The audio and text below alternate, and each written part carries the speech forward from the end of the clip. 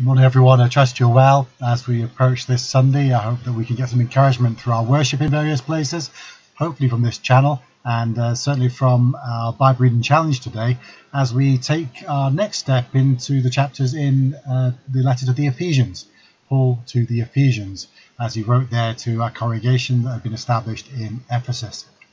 And I made comments yesterday that as we work our way through this particular letter, there are all sorts of things to bear in mind and to find interesting because Paul picks up a number of different topics. So I hope you will find some encouragement with that and travelling through this journey throughout this week.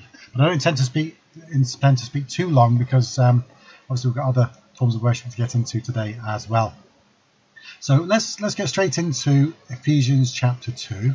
And see some of the distinctions, I think is probably the best way to put it, that are made between different peoples and different conditions. You'll see what I mean when we make some comments hopefully afterwards, and certainly through the reading itself. And you were dead in the trespasses and sins in which you once walked, following the course of this world, following the prince of power, the power of the air, the spirit that is now at work in the sons of disobedience, among whom we all once lived in the passions of our flesh, carrying out the desires of the body and the mind, and were by nature children of wrath, like the rest of mankind. But God, being rich in mercy, because of the great love with which he loved us, even when we were dead in our trespasses, made us alive together with Christ. By grace you have been saved, and raised us up with him, and seated us with him in the heavenly places in Christ Jesus, so that in the coming ages he might show the immeasurable riches of his grace in kindness towards us in Christ Jesus. For by grace you have been saved through faith, and this is not for this is not your own doing. It is the gift of God, not a result of works, so that no one may boast. For we are his workmanship, created in Christ Jesus for good works, which God prepared beforehand that we should walk in them. Therefore, remember that at one time you Gentiles in the flesh, called the uncircumcision by what is called the circumcision, which is made in the flesh by hands. Remember that you were at that time separated from Christ, alienated from the commonwealth of Israel, and strangers to the covenants of promise, having no hope and without God in the world. But now in Christ Jesus, you who were once far off have been brought near by the blood of Christ. For he himself is our peace, who has made us both one, and has broken down in his flesh the dividing wall of hostility, by abolishing the law of commandments expressed in ordinances, that he might create in himself one new man in place of the two, by so making peace, and might reconcile us both to God in one body through the cross, thereby killing the hostility. And he came and preached peace to you who were far off, and peace to those who were near. For through him we both have access in one Spirit to the Father. So then, you are no longer strangers and aliens, but you are fellow citizens with the saints and members of the household of God, built on the foundation of the apostles and prophets, Christ Jesus himself being the cornerstone, in whom the whole structure, being joined together, grows into a holy temple in the Lord. In him you also are being built together into a dwelling place for God by the Spirit. Amen. Now I want to get straight into probably just a main single topic here about the sense of the being others, us and the other. It's talked of in psychological terms as well. It's very easy to make somebody else the other, an other group, the world at large, that terrible world around and about us, for example. Those people who are so very different from ourselves, those terrible people, thieves and murderers and whatever else it is that you might want to add of the other group. They're a terrible group, they're strange, they're strangers, they're refugees, they're immigrants, they're people who've never worked a solid day in their lives, they're sponges, they take of everything that we've got in society and they give nothing back. Those other people. That's very often a variety of terms are levelled at other human beings who ultimately are just like ourselves. We're very good at casting distinctions between one another based on colour of skin, based on language, or just an accent. We're very good at making them the other. We're the in crowd and they are the other. And we see that throughout life. Human beings are not just fickle, but they are incredibly tribalistic. You're not in our gang, in our tribe. And so it takes a long while perhaps to let somebody come into our own circles. As I was growing up in the Isle of Lewis, very often it was those people who were called incomers, people who came into the island. It wasn't necessarily folk who were English, for example. It could have just been that they were from another part of Scotland or another part of the world. They were incomers. And when I moved down to Lanarkshire in Scotland here for the first time, it was the first time living in a small town there that I had been called an incomer. And it was a strange experience to be thought of as other. My children were born in that town. Now, time will tell whether or not they're ever also viewed as incomers because their parents were incomers, even though they were actually born physically within that town.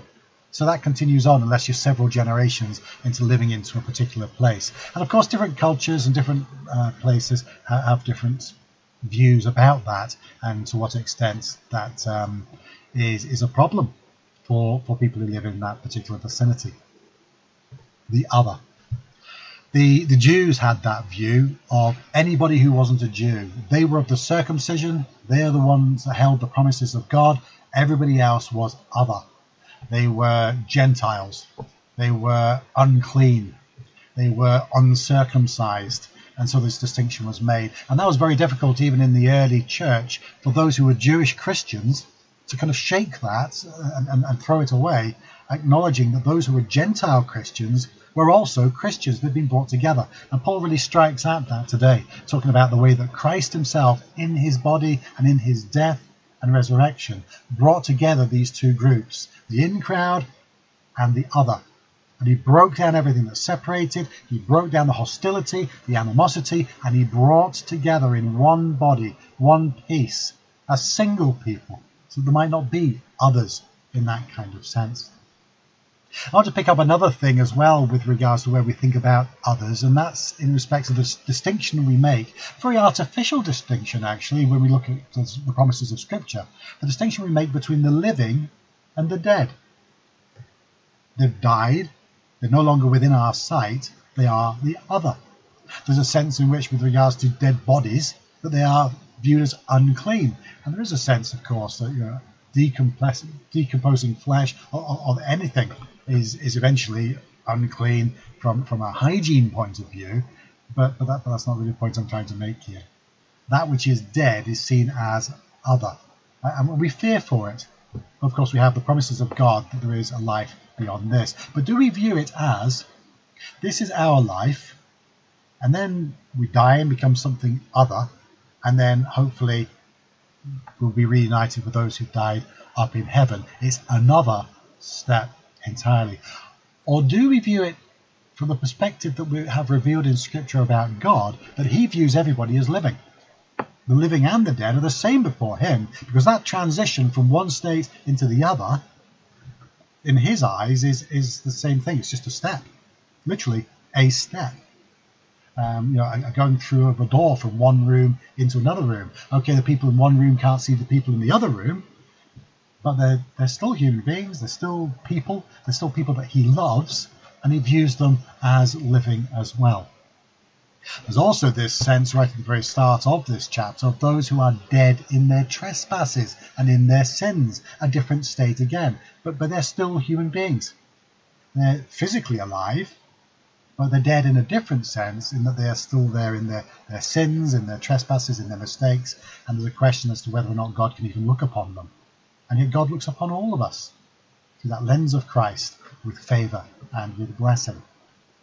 So again, there's an otherness about that as well. And I draw that to our attention this morning because I just want to highlight that there are different states. We can be alive in the flesh, but we can still be an other. We can be sinful.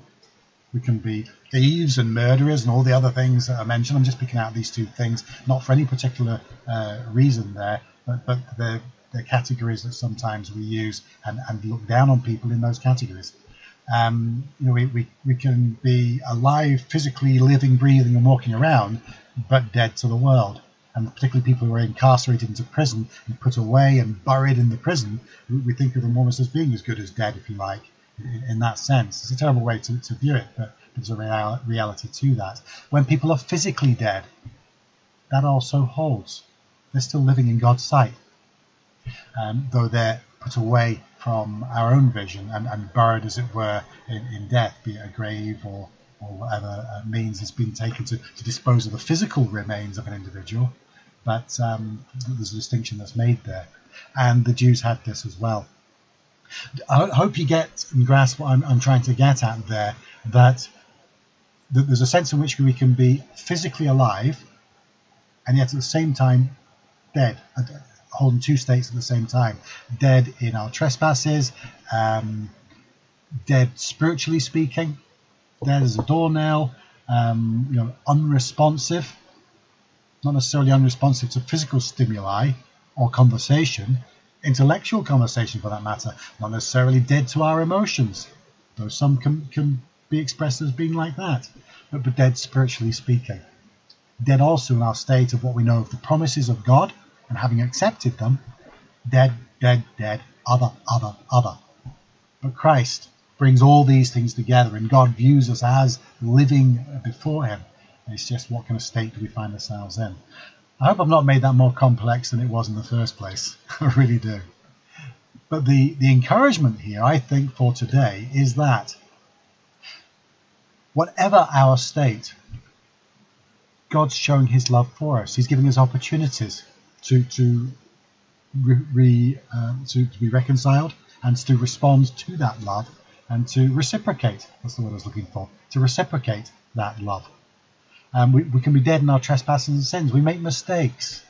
We continue to make mistakes. I'll talk more about this a little bit later in our service, again on this channel, our main day service of worship, about the idea of trespass or sin and forgiveness, most importantly.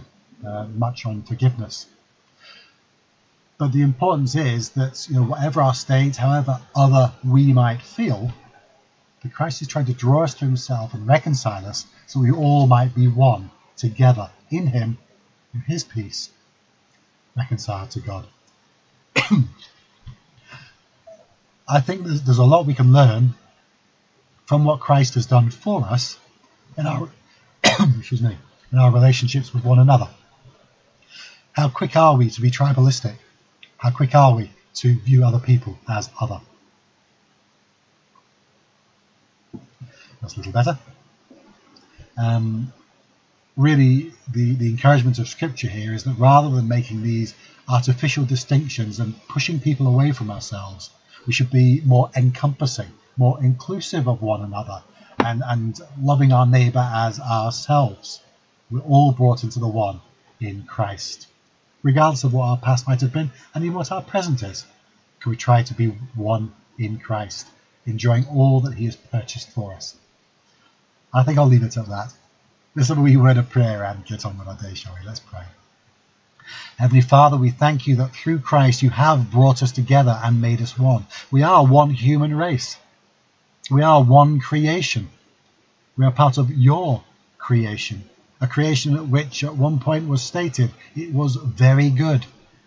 We pray, Lord, that we would look at one another with the eyes of love that you look upon your creation with. We might be different in different ways. There might be artificial distinctions that we make. But help us to see that in Christ we can be reunited with one another, with our very selves, and most importantly with you. Help us to look upon everyone kindly, regardless of their background and regardless of these distinctions that might otherwise be made. Help us as we approach this Lord's Day, looking to you in faith through Christ. Amen. I do hope you have a great day and that you'll continue on as we look at other topics as we work through this letter to the Ephesians. But until the next time, God bless, take care, and bye for now.